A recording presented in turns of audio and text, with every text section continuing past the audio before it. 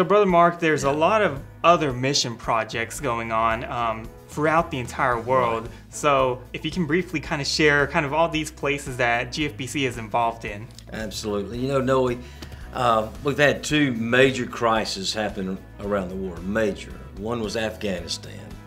You remember when Afghanistan was attacked and people started fleeing. And so we were able to provide some funding and some help for these Afghanistan refugees that are fleeing for their life. And that was a unique opportunity for us. But then you also have heard just recently, Russia and Ukraine. The Ukrainians are fleeing for their life as well. Now, these folks are being forcibly displaced. I mean, they're just getting out with only the clothes on their back. And so we are working with our partnerships in Poland through some churches in Poland to help these refugees from Ukraine to have a place of shelter, to have some food, and to hopefully, you know, get to a place where they feel safe. And so all those needs are taking place as well with our partnership, like with Abraham and Grace Shepherd, who are in Greece, and we've worked with them in Greece and doing a lot of things in Greece with those refugees. But we kind of amped up our work with refugees through Abraham with Afghanistan and the Ukraine crisis, okay? So we got that going on. And then, of course, we got Guatemala. I mean, we've been doing a lot of work with Guatemala. And matter of fact, a team just got back from Guatemala who was able to build a home for a family. And there's some other construction projects that we do in Guatemala, and food projects and school projects. That work's still going on as well. And then we've also got some partnerships that are here stateside that are incredible. We can't forget about stateside, across the street, around the world. And some of those stateside projects that we work with is Baptist Children's Home, the Alabama Baptist Children's Home. For those children that have been abused, they have a place that they can go to and be safe until we can find a more secure place for them. Places like Jesse's Place and Jimmy Hill Mission for the homeless, right here in Gardendale, right here in Birmingham, where they can go and find a place of safety and food. Even, I don't know if you guys, I don't know if you know this, we have 30 families here in our church that are on our food list. And so every month we provide them food right here through our food pantry, our food closet. So it's important to be around the world, absolutely. It's just as important to be across the street. And we work with the local communities as well. So all of that is missions. And all of that is for one reason: to be able to share the good news of the Lord Jesus Christ, the gospel message, because that is the power that changes lives. It is. Amen. Amen.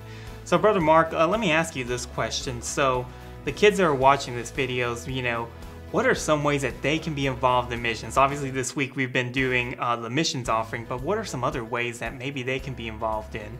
Absolutely, man. Of course, I would say, number one, pray. Whenever we ask our missionary partnerships, what is your greatest need? Every one of them will say pray. Pray, because prayer changes things. It's the power of prayer that knocks down walls, that allows the gospel to go in and be shared. And then I would say, of course, they're giving, absolutely give to the missions offering, so that even though we can't go, we can help those missionaries on the ground. And then I also would say, hey, seek the Lord in places to serve, where God asks you to serve. And I know this is Vacation Bible School. God may be calling some of these kids one day to be missionaries. And so be open to God's call on your heart, on your life, as far as, man, does God want me to be a missionary? Is God calling me to be a missionary? And then search that out. What does that look for?